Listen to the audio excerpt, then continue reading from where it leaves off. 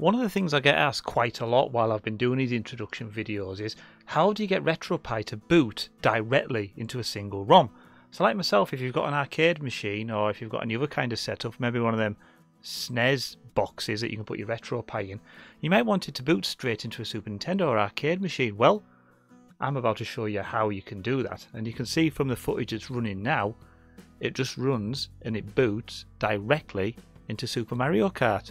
So once this is booted, we're going to go over to the computer and I'm going to show you how easy it is to make your system do that.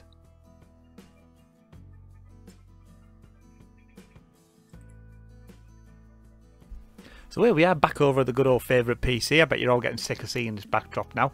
But the first thing that we need to do is we need to know the names of the ROM that we want to go and boot straight into. And to do that, we open up Explorer. An Explorer page like this, go into the bar there, and it's / Retropie,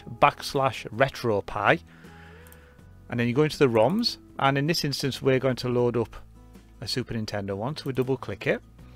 Now in here is the ROMs, so for Super Nintendo files it's .smc, so you look for .smc files. Now you'll notice in here that we've got Super Mario Kart with brackets U with an exclamation mark there. Now this system doesn't work with any fancy characters or the brackets or the exclamation mark, so you need to go in and you need to alter this so it's just an easy file name for it to use. So in this case I've changed it to Super Mario Kart.smc, all one word, nice and simple, nice and straightforward. Now that will mess around with any of the scrapings that you've done for your system. So if you've scraped any of the files and you change the file name, the images and the videos will disappear. So once you've changed it in there, the Super Mario Kart.smt, you'll find this file called Games List. Now if you right click and open that with a program called Notepad++, and now again this looks more complicated than it really needs to be, but you're looking, if you can search, if you press Ctrl and F, you can search for stuff, and you're looking for the original file name. So you'll notice here how I've changed it to Super Mario Kart, all one word, .smc, and then when you save it, file save, it'll save the scrape details so you don't lose any of the video or the images. That's by the by, that's something you could do later on once you've got it working, but that's just to let you know that's how you sort it out. So once you've changed the name of the ROM and you've got it to something nice and simple, we then need to use a file. We then need to use a program called WinSCP. Now we've used this before. Now what this does, this gives you access to the actual SD card while it's switched on in your Raspberry Pi, so you can get to all the files that you need to alter. I need to do an update, you see, but we'll do that a little bit later on. So you log in using the IP address of your Pi, which is probably the same as when you booted it up, but if it's changed you can have a look on the Raspberry Pi, it'll tell you, but in my instance it's 192.168.0.125 Pi Raspberry, because I haven't changed any of the credentials. And now you need to go and find a file that you're going to have to alter. Now again, this sounds complicated, but it really isn't. If you use the up arrow here, in fact I'll make it smaller because I'm going to put all the path names at the bottom here, and we'll get rid of these. If you use the up arrow here, and you need to go to the root of the actual SD card, so this is the root of your SD card, then you need to go to OPT Retropie configs all, and in here there's a file called autostart.sh. Now this is the file that we're going to alter, and you can do that through WinSCP. If you use the right mouse button and edit, it opens up this. Now there's not a lot in there at the moment, but what that's doing is it's telling your Raspberry Pi just to boot Emulationstation, but we don't want it to do that. We want it to boot into a ROM. So we're just going to comment that out by putting a hashtag in there. So that tells the system basically to ignore what I'm going to put in. Now I'm going to copy and paste a command in here, and I'd recommend you copy and paste it in. Now I'm going to put this into the description below, because if you get a space in the wrong place, or you put a capital letter where it's not, or anything like that, then it's not going to work.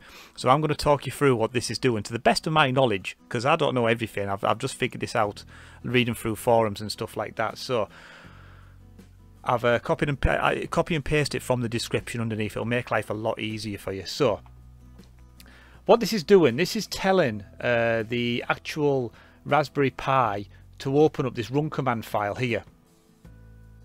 And that run command is just basically telling it to run Emulationstation and all the cores and everything like that. So it'll run that file, then it'll come back to this bit of code. It's then telling it it's going to look for this system. So it says sys, it's got to look for this system. So you put your system names in there. If it's a NES ROM, you put lowercase NES. If it's a Game Boy ROM, you put lowercase GB. If you're unsure, if you look in your ROM lists here on your Raspberry Pi, they're all here. So if you want to play a Game Gear game, you write Game Gear. If you want to play an arcade game, you put arcade. PC Engine, PSX, all that kind of good stuff. It's all in there. Then you put the little squiggly line / /retropie / ROMs / SNES. Again, so that in there is going to be the system name. I spelled that wrong, but there you go. So ROM system name / ROM name. Then you put the ampersand space Emulationstation. So this is going to be in the comments description below, guys. So just as an example, if I wanted to load up Super Mario Kart like I showed you in the introduction, the code that I will put in there is this. There you go. So it goes to this file 0-_sys_space SNES, because that's the system I want it to load up, and then the ROM that I want it to load up is this here. Now this is why I mean it's important that you kind of get the ROM name as simple as you can, because if you start putting in brackets, or if you start putting in the square brackets and stuff like that, then you've got to start messing around with backslashes and everything, and it just makes life a lot difficult for you. And it's not what it needs. It doesn't make it easy. So this is the easiest way I've found to do it. So once you've got that in there, remember spaces, all that kind of good stuff, then if you put your hashtag Emulationstation in there, then it's just going to ignore that Emulationstation in there. What this is doing, this ampersand, by the way, this is telling the system that when you quit out of Super Mario Kart ROM, just to load Emulationstation up for you. So it waits until you quit out of that to load Emulationstation, and I'll show you that when we go back over to the arcade machine. So then you click start, then you click the save button up there. Job's a good one. Exit out of it. Exit out of it. So now we're going to go back over to the arcade machine, and we're going to have a better look at what I've just showed you. So we've just rebooted the system there, and obviously what that's doing is it's rebooting it. It's loading up all the files and systems and stuff. And like I say, I'm going to put up a video shortly telling you how to get rid of all that text, how to get rid of the rainbow if you wanted, to make a complete arcade experience there. So it's loaded up Retropie, and then what it will do is it'll give you back a screen, then it will give you the screen saying that it's loading up the emulator.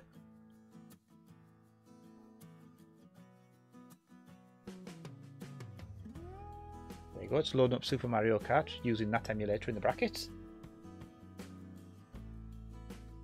And then the game loads up. It really is as simple as that. But it's getting that code correct. You've got to remember to put the correct code into that file to make it work. Because if not, it just won't. If you get a space in the wrong place, then you've had it. So I'm going to put in the description below the code that you just need to copy and paste and put straight in. And then when you quit out of it, like you would any other game, when you start and select, then it boots back into Emulationstation. It gives you the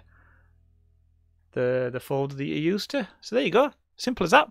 If you need any more help with anything, if you want me to go through anything else, or if you've got any more ideas for anything that you want to know, give me a shout. But if not, thanks for watching Noob Game Reviews, and I'll see you next time.